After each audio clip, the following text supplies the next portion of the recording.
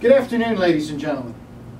My name is Rex Gatto, and this afternoon I'm going to share with you some of my thoughts about mentoring and creating a competitive edge through mentoring.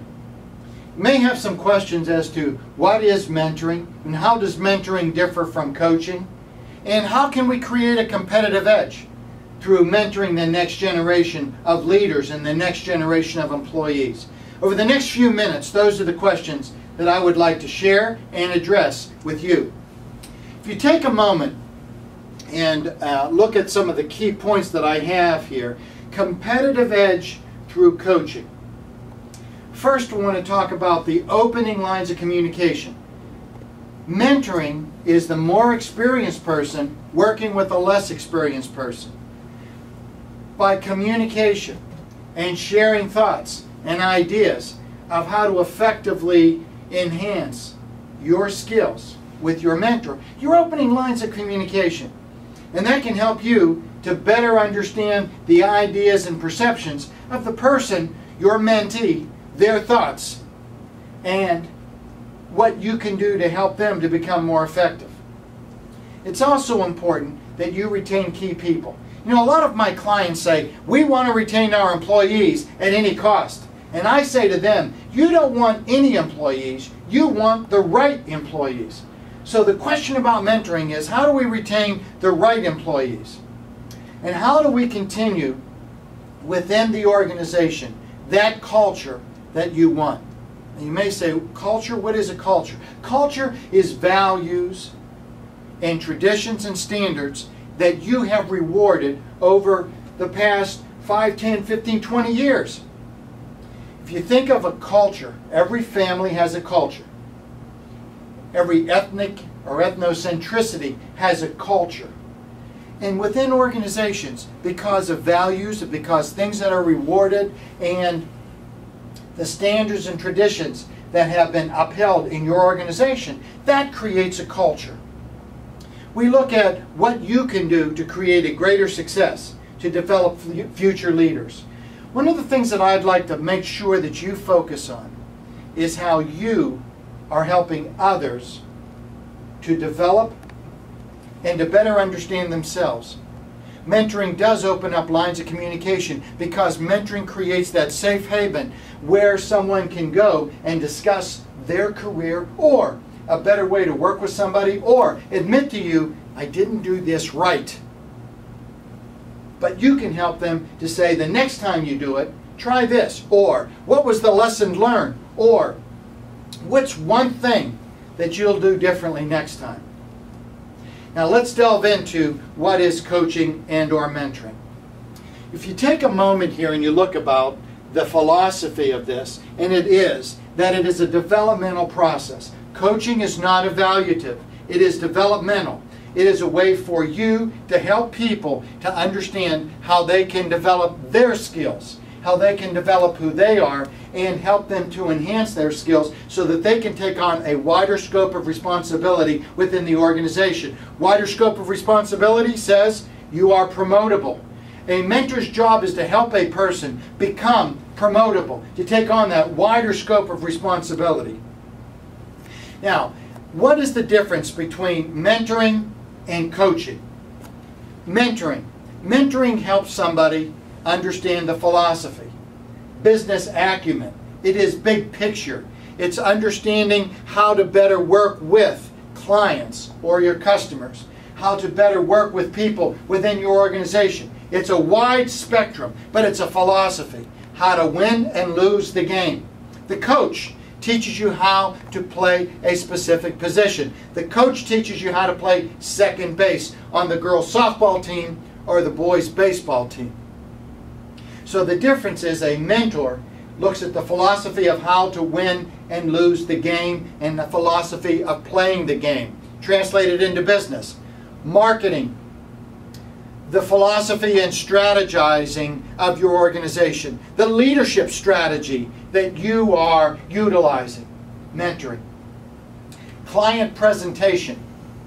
How to do a specific job. Coaching. Yes, there's overlap. But I like to make a distinction between mentoring and coaching, mostly because the words are used synonymously, They both are developmental, but there is a subtle difference. The coach is on the field helping the person play a position. The mentor is in the stand helping them to understand the philosophy of the game. So keep that in mind. And today we use a lot of the executive coach or the manager coach. But I want you to understand that anybody can be a mentor or a coach within your organization. So let's talk about why a coach or why a mentor. Let's take a look at staff needs. Well, a couple of the key things that I would like to address here. How do we develop the people skills? If we take a look at leadership, there is a dynamic of two key skills in leadership.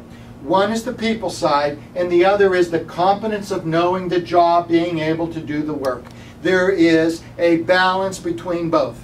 The balance, the people skills, the team building, building a consensus, inspiring people, being able to effectively communicate, getting to know the person, not just the position. Leadership, being able and competent to perform the work, get the work done, be productive, efficient, on-time delivery of work product. The other is, as you work with people, you will motivate them. Remember, you want to retain the right people in your organization, and it is a way to motivate. Another word for motivation is effort. How do you help people have effort? Why do people want and desire to put out effort in your organization? And that's some of the things that each of you have to talk about. And think, how are you a role model for those people in putting out effort? Now, one of the key things when we talk about mentoring is identifying the right mentor. And I've had some critical, key points that I would like all of you to take to heart. And the very first one is, if you are going to be a mentor, you must have a vested interest in the mentee. A vested interest in their success. A vested interest in helping them to develop. A vested interest in wanting them to succeed. And you have to make it comfortable for them. So you have to be approachable. You have to be a person who welcomes them and talks with them. Monthly, a cup of coffee, a lunch, the end of a day coffee. Just sitting down and talking. Your job is to listen, not to judge. You're not an evaluator, but you are an experienced person sharing insight and philosophy, sharing ways of working and helping that person to develop. I had a professor that said, wisdom is sharing your knowledge lovingly. And his point is, if you are truly a wise person, that you take the time to share with comfort and compassion your wisdom. In other words, your experience and the years that you have developed your ideas, that you share those ideas. And that's how you open up those lines of communication that I talked about earlier. Also, building a trusting relationship. How do you build trust? What you say equals what you do. You can build trusting relationships by following through and saying, this is what I want to do, this is how I would like you to do it, and follow through. Actions equal the words. If we take a look at that, you might, what is the impact? You might think, what is the impact of coaching? And what is the process?